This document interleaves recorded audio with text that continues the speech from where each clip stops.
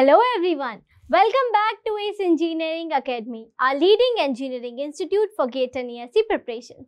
In this video, we are back with a new job opportunity for you all released by POSOCO, that is Power System Operation Corporation Limited.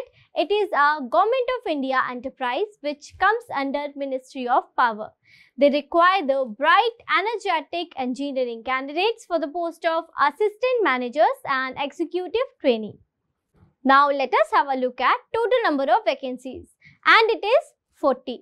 For the post of assistant manager power systems, it is 15, whereas for the post of executive trainee electrical, it is 25. Now let us have a look at essential education qualification and eligibility criteria of this recruitment. For the post of executive trainee, candidates should have bachelor's degree in engineering in the concerned discipline in which they are going to apply from a well-recognized university or institute. Whereas for the post of assistant manager, candidates should have master's degree in engineering and bachelor's degree in engineering in the concerned discipline in which they are going to apply from a well-recognized university or institute.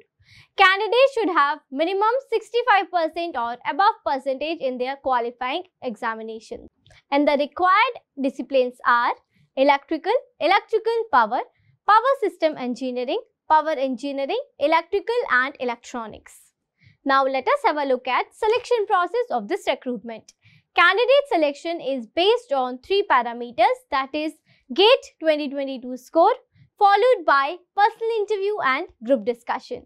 Minimum qualifying percentage in interview should be for unreserved and EWS category 40%, for OBC, SC, ST and PWBD candidate it is 30%. Now let us have a look at weightage given to different parameters for selection. To GATE score it is 85, for group discussion it is 3 and for personal interview it is 12, which makes the total of 100%.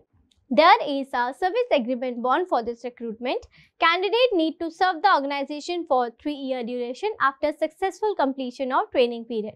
And the bond amount is 1 lakh for unreserved OBC and EWS category candidate, whereas it is 50,000 for SC, ST, PWBD candidates. Now let us have a look at remuneration and pay scale part.